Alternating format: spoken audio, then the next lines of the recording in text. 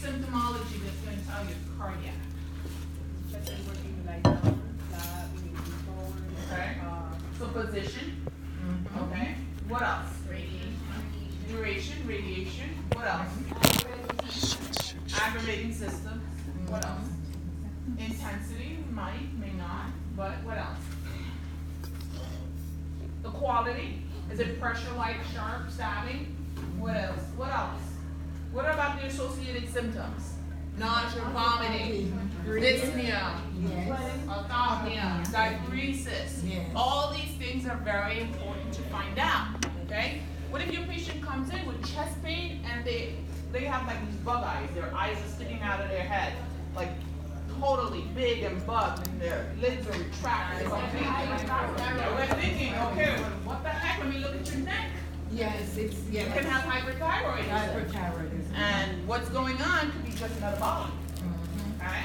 So we have to really take a good history so we can figure out what's going on with the patient and why they're having this chest pain. Okay? It's not just about, okay, well, you have chest pain, we're going to stop on the EKG and give you some nitro. It's a little bit more than that. Okay? Performing the cardiovascular exam, probably one of the easiest exams that you're going to do, but still, it entails a lot because I just talked to you about a situation of a patient that came in where myocardial chest pain that had bug eyes, right? So that person, I need to assess their thyroid. Yes. Don't I? Is that part of your cardiovascular exam? No, but it's a part of the exam when a person comes in with cardiovascular chest pain due to a metabolic problem. Okay? So when we talk about, and we're going to do next week, we're going to do a full history and deduce all the components of the exam. This week we're going to just go through what you're going to do and what the sounds are and everything like that. Next week we're going to kind of detail it a little bit more. Okay? Interpreting heart sounds. Murmurs, very important. Okay? You want to know what type of murmur, where it's coming from, what's causing the murmur, when is it worse, when is it better, what are the associated symptoms with the murmur. You need to know those things too. Okay? When the murmur is going. And then, is there a click? Is there a mid-systolic click? Is there S1, S2, and S3, or S4? Okay? Which can give you an indication of if there's a stiff ventricular wall or if there is too much fluid there.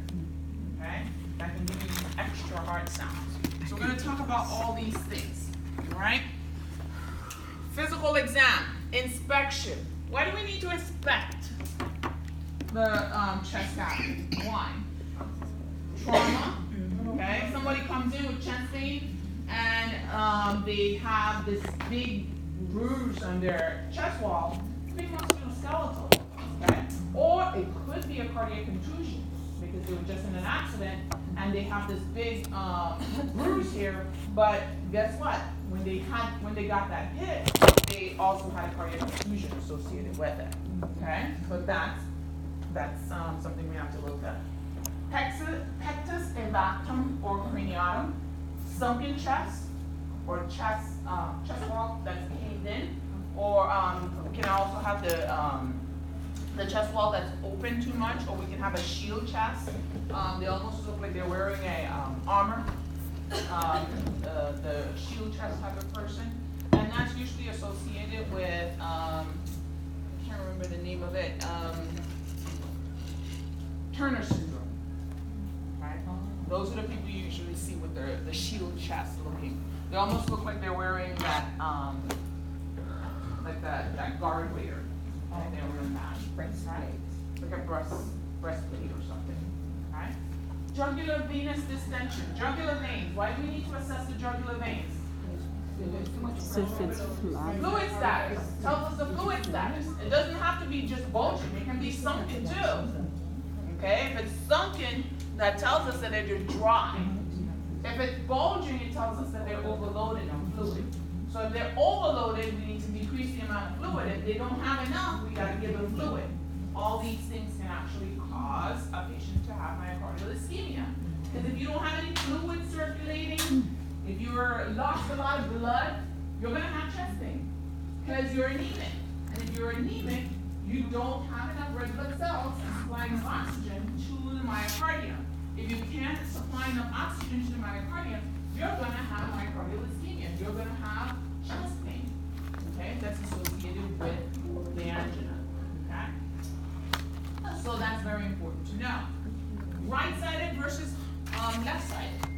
Okay, if we have right-sided heart symptoms, what are we going to see, Erica? Right-sided heart symptom, JVD. I want you to remember a few things. JVD, hepatosplenomegaly, and peripheral edema. 3 things. The minute we say right side, I want you to remember JVD, hepatosplenomegaly, and peripheral edema. Those things should be like popping in your brain when we say right side. When we say left side, what do we want to hear? Shortness of breath. Fluid in the lungs, so crackles, dyspnea, okay? Orthopnea, paroxysmal nocturnal dyspnea. All those things will tell us that there's fluid in the lung. Okay, so left-sided, pulmonary. Right-sided, peripheral. JVD, hepatosplenomegaly, peripheral edema, right side. So if we're talking about somebody having peripheral edema, we're talking about right-sided heart failure. If we're talking about somebody who palpate their abdomen and you can actually feel the liver and you feel like a fluid shift over the liver, you know it's right-sided heart failure. Okay? So your JVD, hepatosplenomegaly, peripheral edema, right side. Left side, we're talking about pulmonary, lungs. Okay? What's the number 1 cause of right-sided heart failure? Left side. Okay? We know. Left side usually comes and then it goes to the right. Okay? All right. Pericardial disease. They can have Kussmaul signs, paroxysmal increase in JVD during inspiration. Okay? So they take a deep breath. All of a sudden their jugular vein just gets distended tremendously. Okay? That tells you that they have a pericardial disease. So they can have what we call a pericarditis. We can have a constrictive pericarditis. Okay, that can actually constrict the heart this much, so that every time the heart tries to pump, nothing can go in because there's so much tension on the heart. Okay, that you can't get anything in. Your preload is crap because nothing can get in because the heart is being squished. Okay? Okay, and that's usually constrictive heart failure. Okay? So you have no input, no output. Okay? Hepatojugular reflex. Okay? It's another thing that you want to look for when you want to look to see what their fluid status is. So if when we push on the stomach, you see that their JVP, their jugular venous pressure, increases greater than 4, you know that they probably have fluid overload. Okay, and we'll talk about that in a little bit. So, chest pain evaluation. We want to know how long they've had chest pain, because that will tell us if they're having MI or if they're just having angina. Okay? We want to know the characteristics of the chest pain. We want to know what is this associated with. We talked about that. Okay? Tearing pain that goes to the back. Dissection. Aortic dissection. It's a ripping pain that goes to their back. What's the first thing you have to do or worry about when someone comes in with an aortic dissection? Blood pressure. Okay? Because guess what? If their blood pressure is high, what's happening? The blood is pouring out of that vessel into their thoracic cavity. We got to bring the blood pressure down as low as possible. We can confuse them, but the blood pressure has to be as low as it can be. Okay? What else? Pleuritic pain. What will give you pleuritic pain? Pneumonia. What else? Pericarditis. Pulmonary embolism. Very common. Someone comes in, they're hypoxic, they're having pleuritic chest pain. When they take a deep breath, they have this stabbing pain, they're tachycardic, and they have no O2 sat. The first thing you should be thinking is this person has a PE. is usually hypoxia because that pulmonary artery is clogged, so no blood flow is going there. So usually they're hypoxic. Okay? Dizziness and syncope. What can give you dizziness and syncope? A lot of different things. Remember, a syncopal event is usually lack of perfusion to the brain. So any condition that decreases blood flow output can give you a syncopal episode. Okay? So let's say the person has aortic stenosis.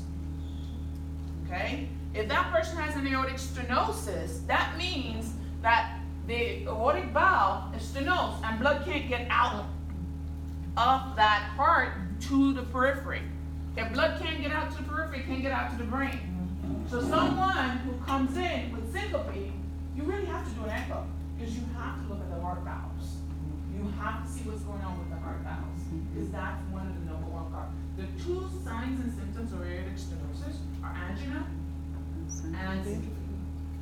Okay? A little old man, 75 years old, was gardening outside, he passed out, and had some chest pain. You need to look directly at the valves. He's probably aortic stenosis. Okay? So, position of the heart. You always remember the heart lies in the thoracic cavity, upside down and backwards. Okay? The base is at the top, the apex is at the bottom. Okay? So it's in the heart, it's in the body, upside down and backwards. Okay? The base, always at the top, apex, always at the bottom, apex points towards the left. Okay? When we look for where the apex, a real powerful one. Okay. So this is your sternum. You have your sternum notch right here, and the aorta sits right behind your sternum notch right here.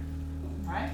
Then you have the apex of the heart, which is down here. The apex points outwards towards the left lateral area of the heart, of the body. You have the apex here. You have the aortic notch. You have the sternal notch, and right below the sternal notch sits the aorta. Okay? You have the right side of the heart and the left side of the heart. You have the top of the heart, okay? And then the back, you have the bottom of the heart, and then you have the inferior portion of the heart. Okay? Well, important to know because you have to know which coronary artery vessels feed where. And you have to know which coronary artery vessels feed where because then you want to know when you're looking at an EKG and they say that the inferior aspect of the heart is being affected, you have to know which lead looks at the inferior aspect of the heart, and then you have to know which vessel feeds the inferior aspect of the heart. Right? When you're looking at an EKG is like taking a picture. Okay? No matter what they tell you, it's like always think of it in your head as a camera. So when you're taking a picture of the heart, it's like when I take a picture of myself, my left is facing my picture's right, my right is facing my picture's left.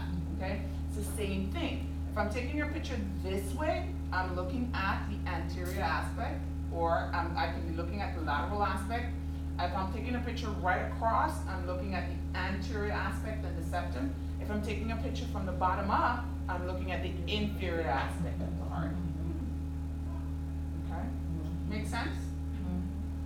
Inferior, bottom. I say that all the time and some people still get it wrong. Anterior, inferior, lateral. Posterior is in the back. Okay? I'm going to talk about what leads feed where in a little bit.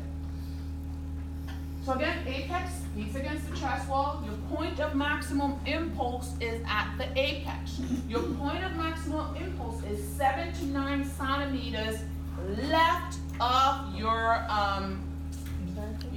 what you call this? Sternal border. So it's 7 to 9 centimeters left of your sternal border. That should be where you can palpate your point of, what is this thing? Your point of maximum impulse. You gotta learn the clicker in your mind. So when you're looking for your point of maximum impulse, Usually, when you're assessing a patient and you're trying to find a point of maximal impulse, you're gonna go 7 to 9 centimeters left of the sternal border, okay? And you're gonna palpate in that area. When you're palpating the point of maximum impulse, you want a person to actually lean towards that left side so that the apex of the heart can actually hit up against the rib cage, okay? And we're gonna do that in a few minutes. We're gonna get everybody to get up and practice it on each other. I'm not in the lab. I'm very picky with my students. When I'm grading my students, I like to make sure that they do it the right way. And so I like to teach my students the way I want you to do it. And so if you're grading your video, and you tell me, oh no, but the lab person told me to do it this way, I'm gonna be like, I don't care. I showed you in class. That's the way I want you to do it, okay? So, I don't care what they tell you, just say, this is what Dr. Morton told me to do, and this is the way I'm gonna do it, okay? And if they have a problem, they can always ask me. But, I want you to do it the right way, and so I'm gonna teach you the way you should do it in class. That's why we're gonna practice in class. Systole and diastole. Which one's the longest phase? Systole or diastole? Diastole. Systole is only 1/3 of the cardiac cycle. The other 2/3 is diastole. Okay? And why do diastole need to be longer than systole? Filling time. Filling time. And what also happens in diastole? Relaxation. When do the coronary vessels get perfused? During diastole. Okay? So if we shorten diastole, we can have myocardial ischemia. Okay? So what happens when our heart rate is pumping 150 beats per minute? We don't have time to fill. We don't have time to fill. If we don't have time to fill, what usually happens? We get ischemic, right? It always makes me laugh when I walk into a unit and I look at the monitor and the patient's heart rate is 140 and I say to the nurse, can you see that the heart rate is 140? And they say, oh, it's been like that all night. Oh, fantastic. Wow, so nice. Because that person's probably experiencing myocardial ischemia at this point because we've shortened drastically their filling time. So all we have is contraction and drop. The heart doesn't get time to fill. We end up with myocardial ischemia. Okay? It makes me laugh because nurses don't think about these things. Okay? Atrial systole occurs during ventricular diastole. Ventricular systole occurs during atrial diastole. Make sense? Make sense? That's nice. Okay. Sternal notch. Okay? It's also called the angle of Louis. Okay? And this is located right at your second intercostal space. Okay? Right on the top, that little notch area right here. Okay? Now, key landmarks. Look at me. Right, second intercostal space, right of the sternal border, aortic. Second intercostal space, left of the sternal border, pulmonic. Third intercostal space, left of the sternal border, Erb's point. Fourth to fifth intercostal space, left of the sternal border, tricuspid. Fifth intercostal space, mid-clavicular line, mitral. Now, when you're doing your exam and you're examining the patient, we like to know that you know where your landmarks are. So you have to say to the patient, now I'm going to examine your heart. I'm going to listen to your valves of your heart. Okay? And you have to go, I'm going to your second intercostal space, right of your sternal border, to assess for the aortic valve. Now I'm going to the second intercostal space, left of your sternal border, to assess for your pulmonic valve. You're going to say that to this patient. Now I'm going to go to the third intercostal space left of the sternal border to assess for your Erb's point. Now I'm going to go to your fourth to fifth intercostal space, right in the middle of that, left of the sternal border to assess for your tricuspid valve. Now I'm going to go fifth intercostal space, mid-clavicular line, to assess for your mitral valve. Okay? And when you do that, you have to do it first with the diaphragm of the stethoscope to listen for high-pitched sounds. And then you're going to have to do it with the bell of your stethoscope to listen for low-pitched sounds. That's a test question. We ask you what the diaphragm listens for, and we ask you what the bell listens for. The diaphragm, high-pitch. The bell, low-pitch. Low-pitched are murmurs, rubs, gallops, bell. Okay? Somebody showed me a stethoscope a little while ago and said, is this okay? Yes. Love this. Okay, so this is what you do not do. So you're listening to the patient's heart, and you say, I'm going to go to the right, second intercostal space, right of the sternal border to listen to aortic. Then I'm going to go second intercostal space, and you're using the diaphragm. I'm using the diaphragm to listen for high-pitched sounds. And you have a stethoscope like this. And then you go, now I'm going to use the bell, and you do this. 5 points gone. This is not the bell. This is a cardiology stethoscope, and you press firmly for the diaphragm and lightly for the bell. Okay? So if you have a stethoscope like this, you press firmly for the diaphragm and lightly for the bell. Okay? Again, you see it? Nothing. Metal. You hear zero. Zip. Zilch. Nada. Diaphragm. Firm. Bell. Light. Diaphragm. Firm. Bell. Light. Diaphragm. High pitch. Bell. Low pitch. Okay? Murmurs. Bell. Okay? Rubs. Bell. Gallops. Bell. Okay, so if I'm listening for murmurs, rubs, gallops, I'm using the bell. So I'm just listening for your heart tones, I'm using the diaphragm. Okay, make sense? All right.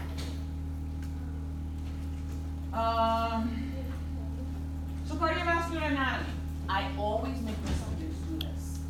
No matter which class it is, you're going to have to tell me blood flow through the heart. Always. You have to tell me exactly how blood flows through the heart.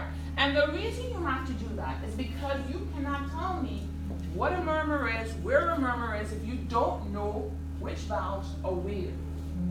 You have to know blood flow through the heart. So I'm going to pick on Kat.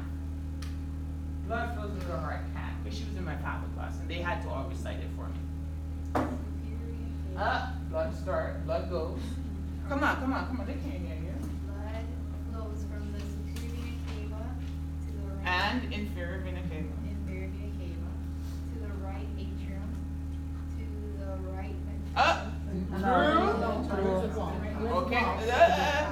Let's go again. Blood flows.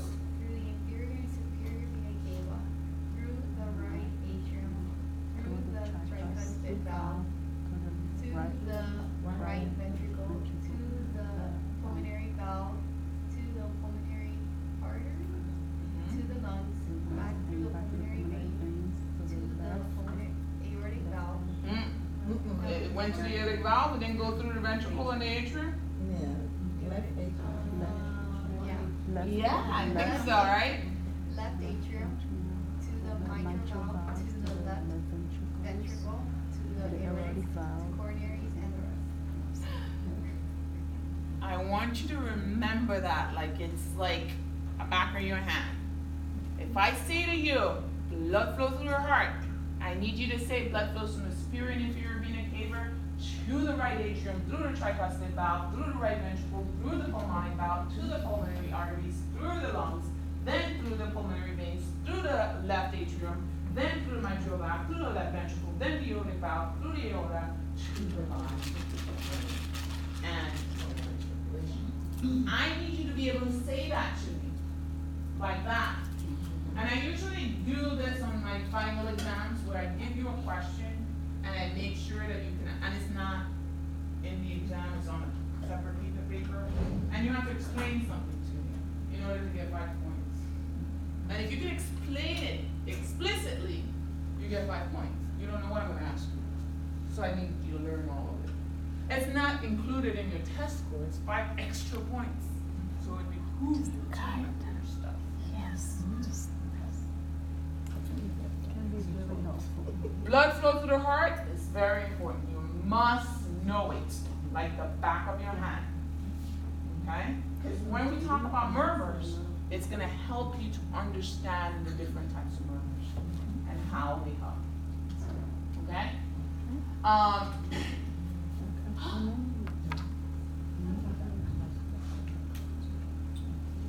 You don't have that slide?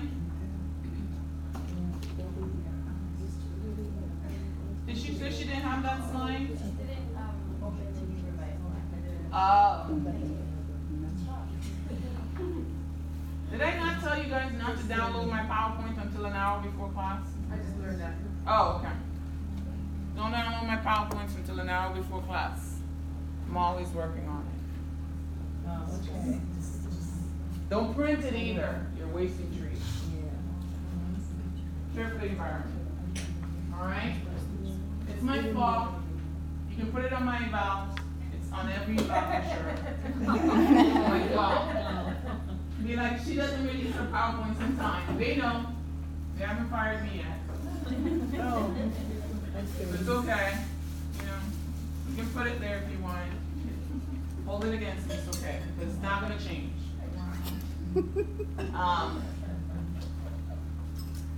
So we talked about blood flow through the heart. I need you to know, what are your AV valves? And where are they? What are your AV valves? Tricuspid and Mitral. mitral. And mitral. Okay? And what are your semilunar valves? Pulmonary and aortic. Okay, pulmonic and aortic. Beautiful. All right? Your AV valves, blood is flowing into the ventricle. Okay? So it's your atrioventricular valve. If you remember what AV means, you'll never get it wrong. Atrioventricular. You know it's the valve between the atria and the ventricle. Okay? Your semilunar valve take blood either To the lungs. to the body or to the lungs. yeah. Okay? Don't ever forget that. Make sure you remember that. Okay? This is another picture of the heart. Beautiful organ. It is. It's just a bump. That's all it is. It's just a bump. All your heart nurses, it's just a bump.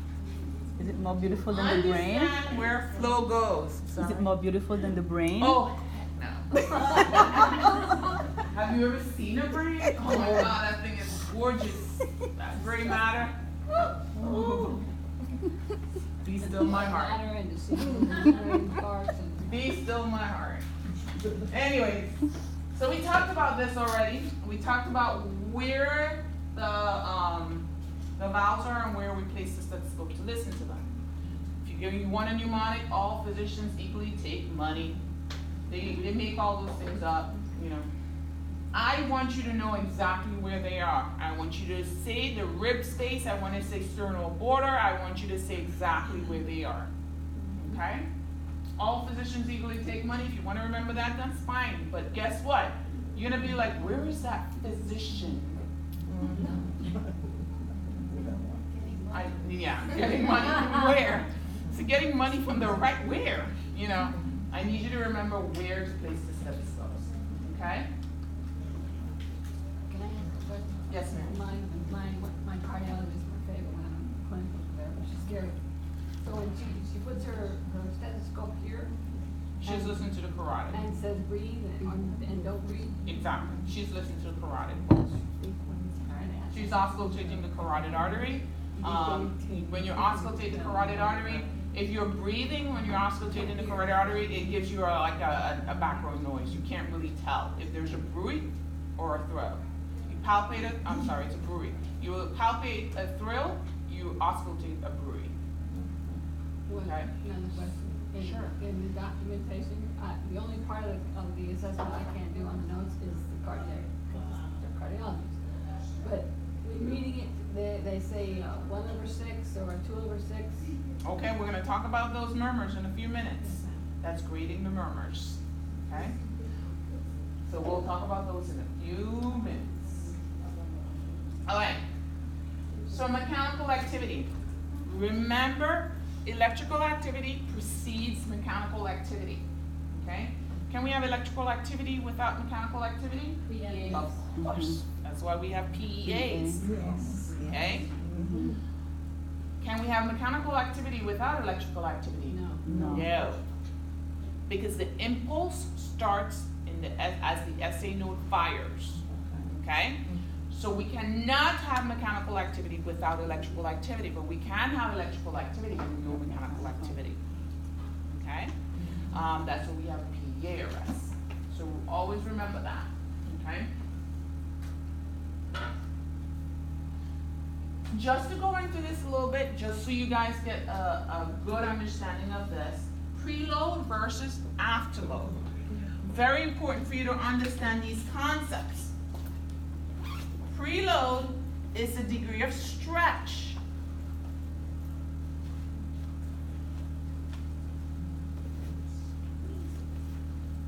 I'm looking for my rubber bands.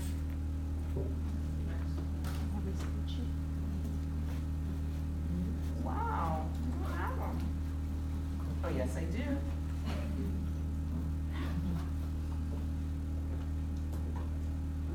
We're going to talk about Frank Starlin's law. Here you go.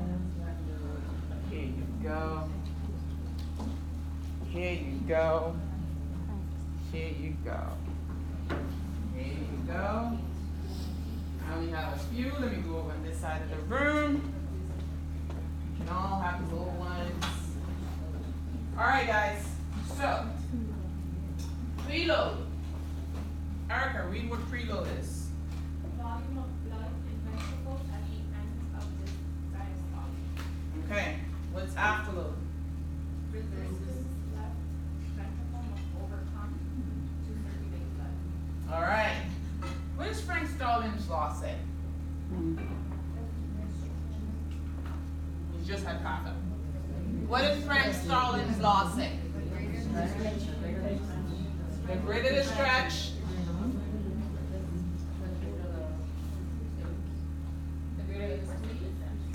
The volume. okay. So I always pull these out, the rubber bands, to do that lovely demonstration of Frank Starlin's law. This little tiny rubber band, if I stretch it, God, please don't let it hit anybody because I don't have any money. Don't let it hit me either. Last time it hit me in the face, it was not nice. Okay? This, if I pull this, it's not gonna go to you, I swear, I promise. Now let it, it never happens the way I want it to. Okay? This stretch, now let go. Where do we go? Backwards. But it actually went far, right? Oh, that's the one. Now this one, if I do the same thing, now let go, probably won't go any further. 2 centimeters. 2 centimeters, right? I do that because the more distensibility the myocardium has, and the more stretch it gets with that distensibility, the greater the force of contraction will be. The boggier the heart is, you can fill it up as much as possible, but if it doesn't have that good distensibility, the rebound or the force of contraction is still going to be low. So you can have increased preload and have really bad stroke volume because of the fact that you have a boggy heart. And we'll talk about what that means in a little bit, okay? Or you can have a good amount of preload and you have a good, nice, distensible heart, which will give you nice stroke volume because the myocardial stretch is really good. Myocardial stretch equals the force of contraction. So if you have good distensibility and you stretch the heart and you give a whole lot of preload, that ejection force is going to be really high because you have good distensibility. Now, if I have a heart that is post streptococcus infection, or I have a heart that had like it's in heart failure, so they have a heart that's completely boggy, the distensibility of the heart and the stretch is going to be much lower. So the force of contraction will be a lot less. Okay? That's why people with sorry? Takotsubo heart is the same. It's the same thing. We have heart failure. It actually, they call it that Takotsubo heart, or I'm not probably not saying it right, because it actually, when that heart, they call it stress-induced heart failure, and they usually get a heart that looks almost like that Japanese fishnet. That's why it's called Takotsubo, because it's named after the Japanese fishnet. Because their heart, it gets this shape of the Japanese fishnet, and it's actually a stress-induced heart failure. It usually happens to, it can happen, they call it broken heart syndrome. You can actually get heart failure from broken heart because your heart gets a whole lot you're under a lot of stress. So when you're under a lot of stress, what usually happens, your autonomic nervous system goes into high gear. When your autonomic nervous system goes into high gear, you release your hormones. You release epinephrine, norepinephrine, and you also release a whole lot of cortisol because your heart, your hormones are responding to your body's stress.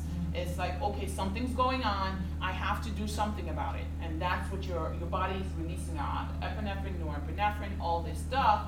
And then it's creating this dynamic where you have a lot of epinephrine and norepinephrine, you have peripheral vascular vasoconstriction, and the heart has to fight against all that vasoconstriction from the epinephrine and norepinephrine. So if your heart is fighting against that increased afterload, what usually ends up happening is that your heart ends up in a failure because it has to pump against that pressure for all this long time. So then you end up with this distensible heart, and it actually assumes the shape of that Takotsubo, that Japanese fishnet. Okay, it's called broken heart syndrome. People actually die from it. It's not a fable. You can go into really bad heart failure. I actually had a friend who actually had it and was in the ICU for months because she was mourning over her son. Okay? So when we're talking about preload, we're talking about the volume of blood in the ventricles at the end of diastole. So the amount of blood that I have going back to the heart in the atria that's going to fill the ventricle at the end of diastole, that's going to give me that nice stretch so that I can pump out. Okay? Because if I have a little bit of blood going into that ventricle, it's not going to stretch the ventricle enough to give me that nice distensibility and that pump to give me enough of a stroke volume, to give me enough of a cardiac output. Make sense? Yes. Now, afterload is peripheral vascular resistance. So if my peripheral vascular resistance, if I have increased hypertension, what usually happens is that all the vessels in my extremities are clamped down. So if everything is clamped down and the heart's trying to pump against it, the heart has to work harder. It has to work really, really hard. So the higher your systemic vascular resistance is, the harder the heart has to work. The harder the heart has to work, you end up with the eccentric heart failure, and we're going to talk about that in a little bit also. Okay? Does that make sense, guys? Yes. So, stroke volume. Cat. You're not paying attention to me, so you usually get called when you do that. Give blood pumped by the left ventricle of the heart in pump contraction. The stroke volume is not all the blood contained in the left ventricle. So, go on over right here. Normally about 2/3 of the blood in the ventricle is expelled to each stage. Okay. Remember, you have end-diastolic volume, okay, and end-systolic volume. Your end-diastolic volume is the amount of blood that's in the ventricle at the end of diastole. Your end systolic volume is the amount of blood in the ventricle at the end of systole. Okay? What's your ejection fraction? The amount of blood that is sent to the systemic circulation and heartbeat. Okay. So if you have a ejection fraction of 30%, what does that mean? Systolic heart failure. Your ventricle But- is not expelling. Okay. So what's end systolic volume? And systolic heart. The amount of that remains Okay. in So the what's left ventricle. ejection fraction? I guess The the rate. Look. Okay, I'm gonna say it again. You say to me that ejection fraction, if a person has an ejection fraction of 30%, that means only 30% of what should be expelled is expelled. Oh. And we say that end systolic volume is the amount of blood that's left in the volume, in the heart, at the end of systole. Mhm. So is ejection fraction and end systolic volume about the same? Yes. They give you a yes. Yes. Because if your end systolic volume is 90 and it should be 30, that means you have a low ejection fraction because you're keeping too much blood in the heart at the end of systole. Okay? So if you have a large end systolic volume, you're going to have a low ejection fraction. Does that make sense? So it's not the Yes. same, it's contract. It's, Is that the difference? it's the opposite. If you have a large systolic volume, you have a less ejection fraction. Exactly. Lower Ejection ejection But, fraction. yes. They go But back- The listen, relation, so the relation is almost. they go hand in hand. Uh-huh. Because your ejection fraction has to be good for your end systolic volume to be less. You don't want your end systolic volume to be high. You want your end systolic volume to be low. You don't want blood to be left back in the ventricle at the end of systole. Mhm. Do you understand what I'm saying? Yeah. So they go hand in hand. Okay? You measure one and you have a low ejection fraction, you know your end systolic volume is Is high. high. Okay? We talked about preload and afterload. Increased preload equals the increased stress of the muscle, which leads to the increased force of contraction, which leads to increased stroke volume. That was what I was trying to imitate with my rubber band here. It kind of went that way because the big one went that way and the small one went that way. But you understood the concept. Epic fail? Yes. You understood the concept. Got it. Okay. The more preload you have, the more stretch of the muscle, the more contractibility, especially if you have an intact myocardium. Okay. The less preload, if you don't have a good stretch, your force of contraction is going to be less, and your stroke volume is going to be less, and then your cardiac output is going to be less. So if you wanna decrease the work on the heart, you wanna give a medication that decreases the preload? No.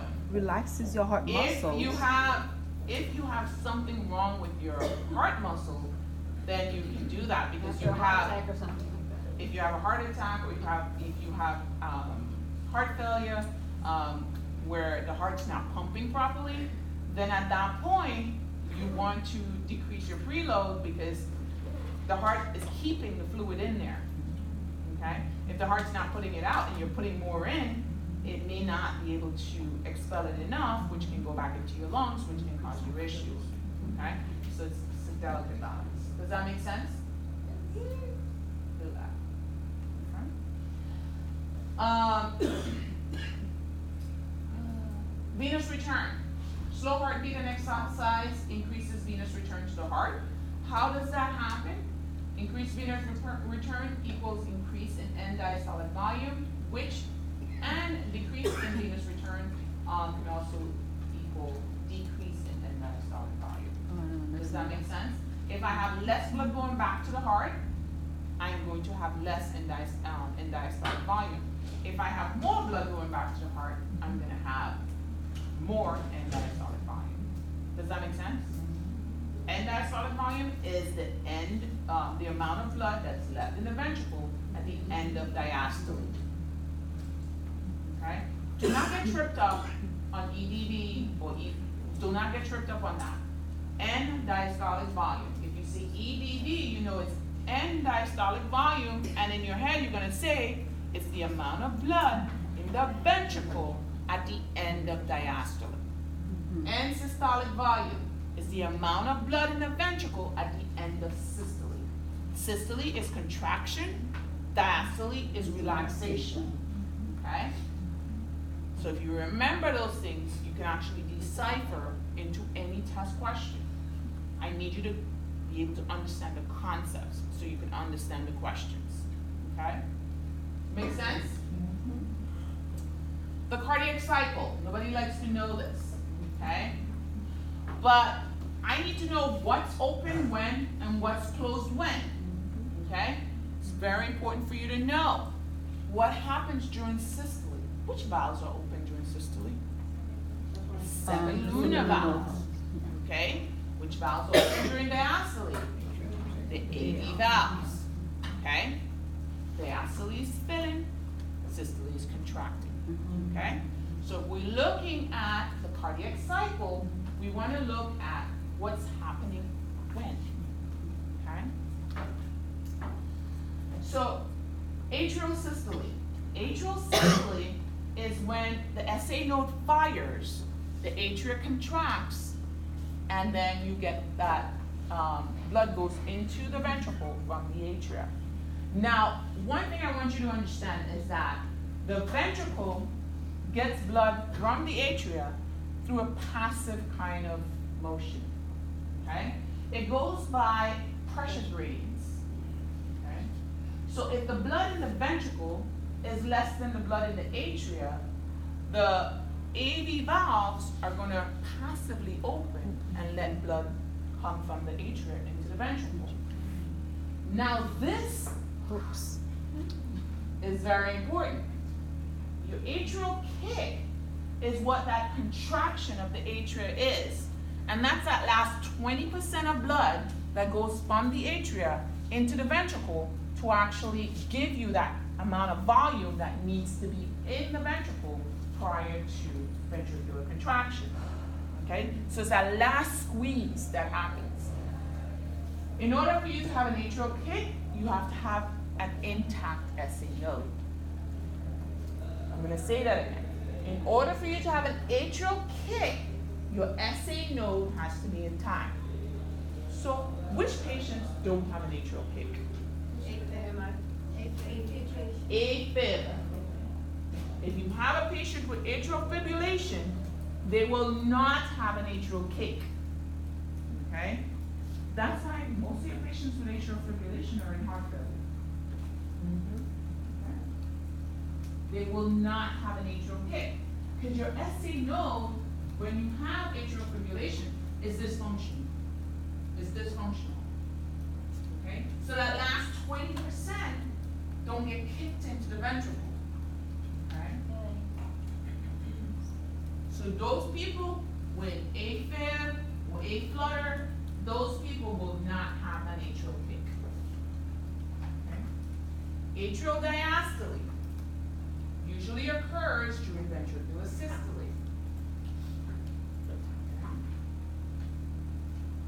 Ventricular systole is that contraction phase. Semilunar valves open, blood goes to the heart, to the body, to the brain during ventricular systole. Ventricular diastole is the relaxation phase where blood is passively going from the atria to the ventricles, and then you get that last firing of the SA node, and you get that last 20%, which is the atrial kick, that gives you that full 100% blood that comes from the atria into the ventricle. Okay, so 80% passive, 20% atrial kick. Make sense? All right. I think we said all of this. Atrial systole pumps only about 20% of the blood. That's that atrial kick that you get at the end. Okay? Remember, filling of the ventricular system is a passive pressure type affair that usually happens. Yes, ma'am. What's arterial systole? I'm sorry? Arterial systole. You have it on the last slide, but you changed it to like systole. What? It's right there after passively, but it's in white. It says our arterial systole occurs. Huh? Yeah. It says all what? It says 80% of blood enters ventricles passively, and then it says our arterial systole occurs, but it's in white text. Study it out.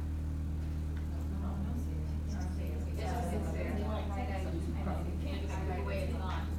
But I was wondering, because I was like, what is this red line for? I don't know what arterial anything is.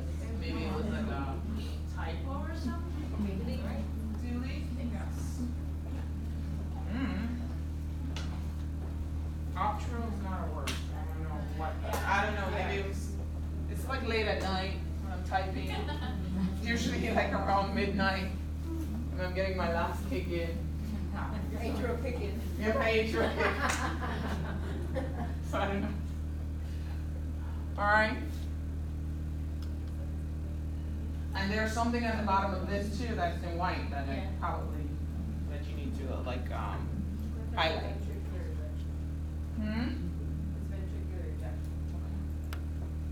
Ventricular ejection, of course, ventricular systole. Makes sense? Atrial is filling during ventricular systole. Okay? So you have atrial diastole, ventricular systole. Okay? You have this isometric contraction phase, and it usually is that phase between after ventricular systole, but that filling of the ventricle from the atria. It has this. The isometric phase is usually that phase where the pressure gradient between the two areas are about the same. So there's no active contraction going on at that point in time. That's why it's isometric. Okay? So you'll see that. Ventricular diastole, the dichrotic notch is a brief rise in aortic pressure caused by backflow of blood. When that semilunar valve closes, you get this backflow of blood into the aorta, okay? Because of the snap or closure of the semilunar valves. And that's the dichrotic notch that you'll see on that Wigman's diagram that you'll see in a little bit. This beautiful thing. All right? You'll never have to draw this in a test. You'll never have to name all the parts. Never. Ever, ever, ever. But I want you to look at, and it's really, this one was one of the best pictures I have because it actually gives you all the color coding so you know exactly what's going on when. Remember, multiple things are happening at once, so don't get confused, okay? AV valves. When are the AV valves open? Oh, during ventricular filling? Ventricular filling. So atrial contraction on your EKG looks like what? Your P wave. Mm-hmm. Who doesn't have a P wave? AFib. People who don't have ventricular atrial contraction, right? Our atrial kick is gone. Okay? So AV valves are open when the ventricle is filling. Okay? Aortic valves is closed when the ventricle is filling. Because if the aortic valve was open when the ventricle is filling, blood would just flow straight through. Okay? So you have atrial contraction phase. When you have atrial contraction phase, what's going on? The ventricle is filled completely. And that actually creates a pressure gradient. Okay? Because now the valves are closed, blood can't go back up. So now the ventricle is like tight. So the only thing it can do is squeeze blood through the semilunar valves or into pulmonic valve or the aortic valve. Okay? So you have now systole. What's going on during systole? What are your AV valves doing during systole? They are closed. Okay, and your semilunar valves are open because blood has to go out to the body. What on your EKG EKG indicates systole. The QRS. Okay, that represents ventricular contraction. This is what this big little thing looks like. That's blood pouring out of the ventricle, okay, during systole. Okay? Then the aortic valve closes. This is your isometric phase right about here, where the pressure gradient between everything is about the same. Okay? And once that happens, it just happens for a short period of time, and then blood just, then that pressure gradient gets less when the AV valves open again, and blood pours into the ventricular system. So basically, all I want you to know is what's happening when. Okay? With these diagrams, I don't believe in making students memorize it. I don't think it worth anything. You just need to know what the basis of the cardiac cycle is and what's going on when. Does that make sense? Yes. Okay? Same thing again. I did it in 3 ways. Don't worry about it. Cardiac output. What is your cardiac output? The amount of blood pumped by each ventricle in 1 minute. Everybody says this, and then I get people to try to conceptualize it, and they don't. Cardiac output is heart rate times stroke volume. Everybody can recite that to me. But what does that mean? What does that mean to people? You're getting out whatever, however much volume times however many beats per minute. Okay, that sounds beautiful. Okay, so what's the normal cardiac output? 4 to 8. That's about 6. Usually about 5 to 8, depending on who you are. We look at cardiac index more. It's like 2.5. Okay? Cardiac index is more accurate because if my cardiac output is 5 mLs per hour and Shaq's cardiac output is 5 mLs per hour, one of us is in trouble. Probably not me. Right? Because he's like 7'3" something, and like 300 and something pounds. If we have the same cardiac output, somebody's having cardiac ischemia. Somebody's having some ischemia, and it's not me. Okay? So when we look at cardiac output, it says heart rate times stroke volume. Heart rate times stroke volume, beats per minute times mLs per beat. Okay? This is very important to understand because if you understood this, your patient would never have a heart rate of 140 for a long period of time. Because you would understand this. So when we say cardiac outputs, mL per minute, heart rate is 75 beats per minute, and your stroke volume is 70 mLs per beat. Your cardiac output is 5.25 liters per minute. If your heart rate is 150 beats per minute, your stroke volume increases to 120 mLs per beat.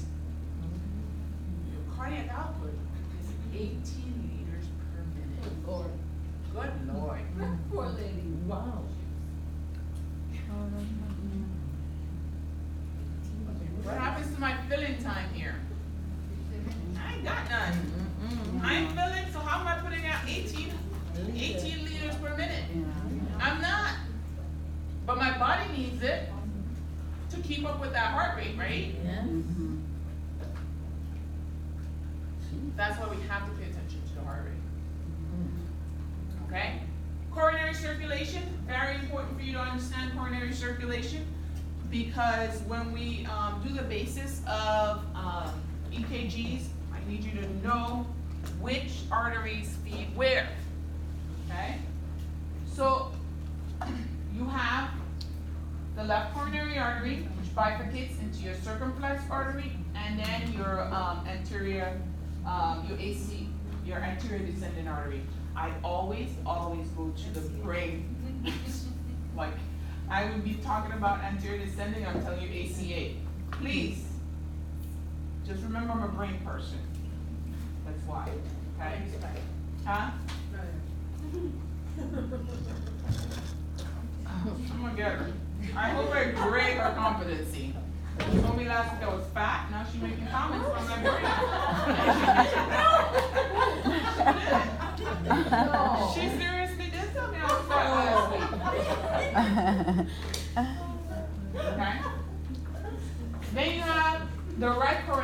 artery.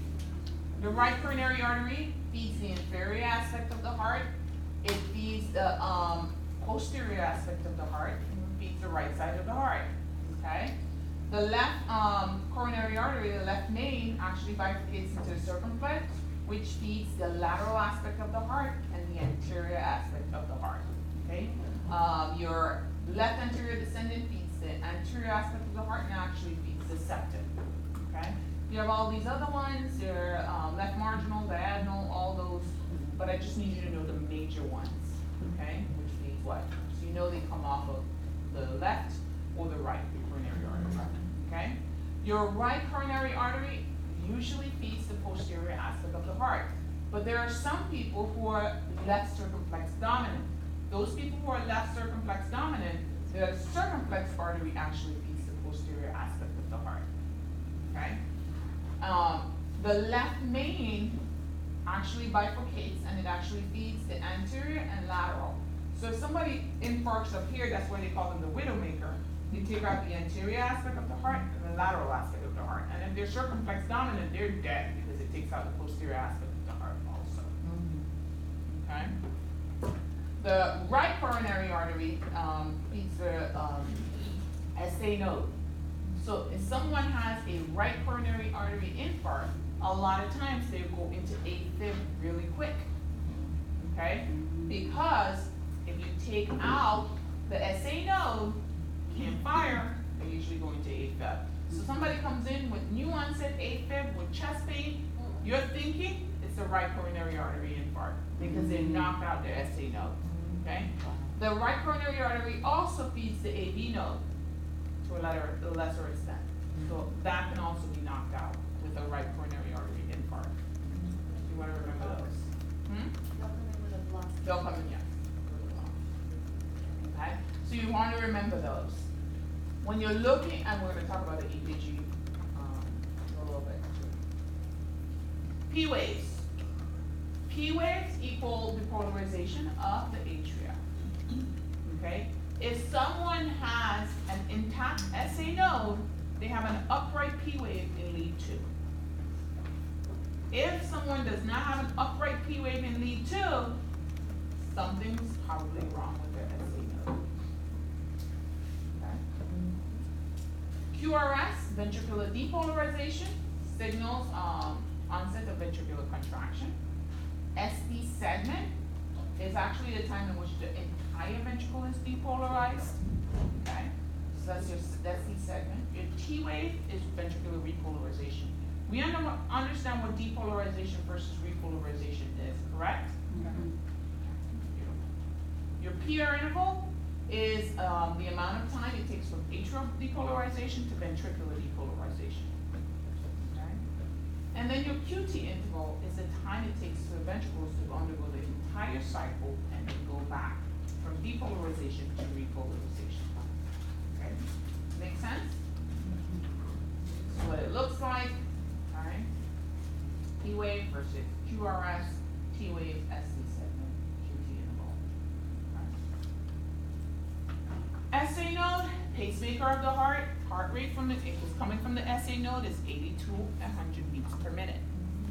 Your AV node is an action potential conducted slowly. It's actually more slower than the SA node, and it's usually about 40 to 60. 40 to 60. Okay.